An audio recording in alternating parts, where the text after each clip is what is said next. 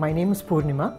I am a biotechnologist by profession. Malaria has had many diagnostics. It's mostly rapid diagnostic, small diagnostic strips that are used right now, and it is based on either antigen or antibody.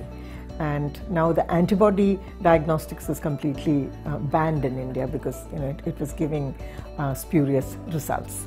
The device is based on a new technology called magneto-optical detection.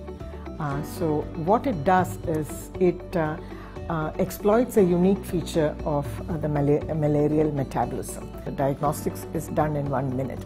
This device detects the hemozoin in the human blood.